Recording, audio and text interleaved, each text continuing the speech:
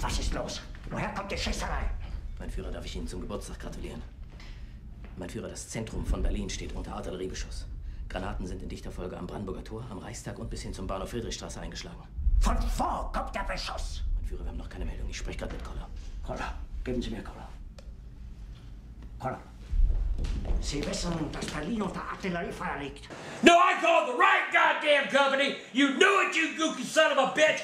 You know I called the right goddamn number! You don't want to fuck with me because you're in another goddamn country! I work at the Quickie Mart! I work at the Quickie Mart! Hören Sie den Beschuss nicht? Let me tell you, motherfucker! You're gonna talk to me! Die Russen sollen eine Eisenbahnbrücke über die Oder haben. No, you damn sure don't work at a fucking phone company! Or you would know what to do with the goddamn phones! So evidently, you do sell fucking slushies!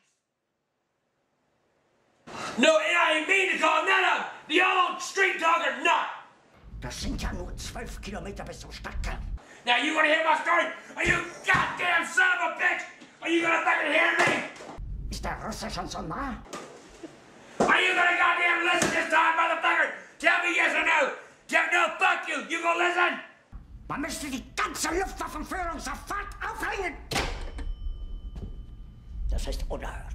Unerhört. Der Russe steht 12 Kilometer vom Stadtkern. Und ich erfahre das sozusagen auf Nachfrage.